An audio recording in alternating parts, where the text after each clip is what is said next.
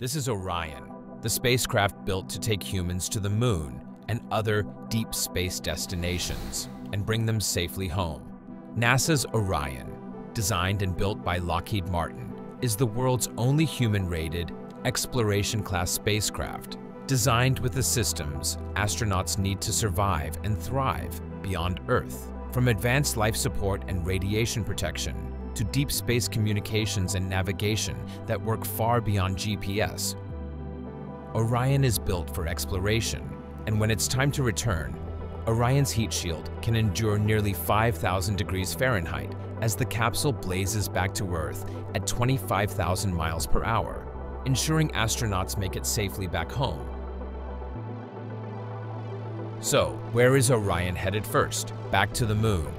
NASA's upcoming Artemis 2 mission will mark the first time humans travel beyond low Earth orbit since 1972. 4 astronauts will fly aboard Orion on a 10-day mission around the moon, testing life support, communication, and navigation systems in deep space. This mission will pave the way for Artemis 3, when astronauts will set foot on the lunar surface once again. But Artemis 2 is more than just a test flight. It's the beginning of a new era of exploration. The Artemis program aims not just to return to the moon, but to stay there. The long-term goal is a sustainable lunar presence that will serve as a springboard for even greater exploration, including Mars.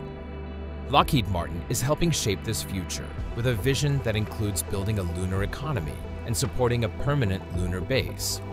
That base would harness both solar and nuclear power to keep systems running through the long lunar days and nights.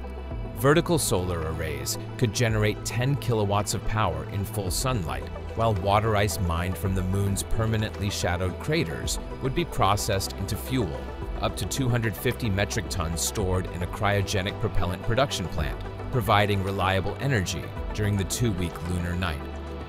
Robust infrastructure will support crews and operations, heavy utility vehicles to transport and position equipment, lunar mobility vehicles to carry astronauts and cargo across the surface, and inflatable soft goods habitats that expand once deployed, offering strong radiation protection, lower mass than metal structures, and greater efficiency for transport from Earth.